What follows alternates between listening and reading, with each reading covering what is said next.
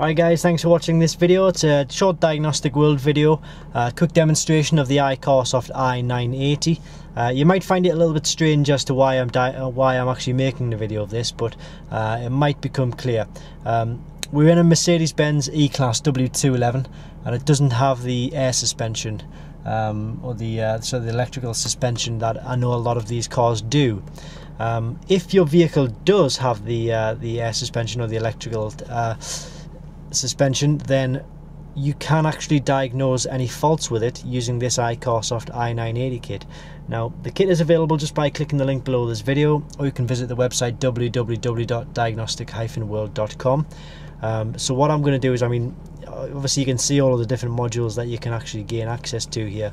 We've got 46 in total, suspension being one of them. So that I just really wanted to bring it to your attention that the kit will work on your vehicle, providing you've got the correct suspension installed. Now what I'll do is I'll just click on how you would do it. You just go to suspension.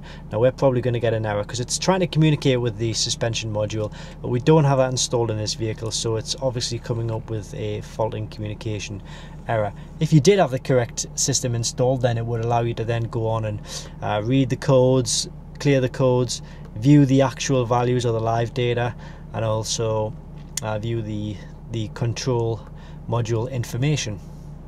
So like I say, it is good for reading suspension diagnostics and any clearing and reading any fault codes in that particular module or system.